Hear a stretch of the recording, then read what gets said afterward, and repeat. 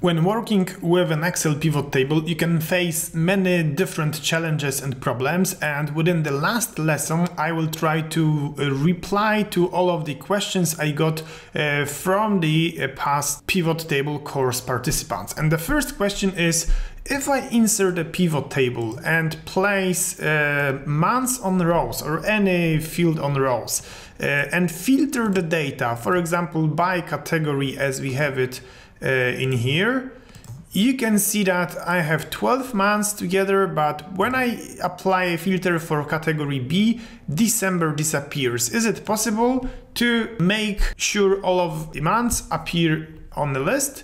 Yes, it's possible by right-clicking the field settings, going to the layout and asking to show items with no data to. And as you can see, I can force December to appear back in my pivot table. The same technique applies to the auto grouping of your dates that we can check in the second example. We insert a pivot table and use the auto grouping feature by placing date on the rows shelf and sales on values shelf.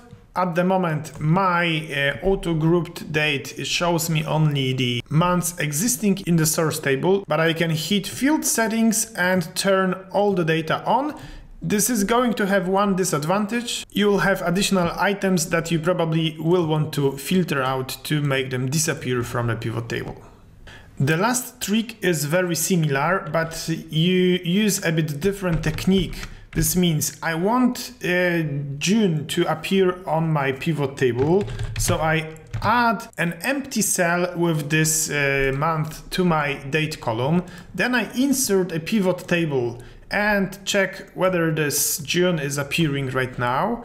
Then I go back to my source table and remove June to restore the initial content of a table. And after refreshing everything, June disappears from a pivot table, but still is kept somewhere in the memory of a pivot table. So when you go back to your field settings and show items with no data, June is going to appear all the time there.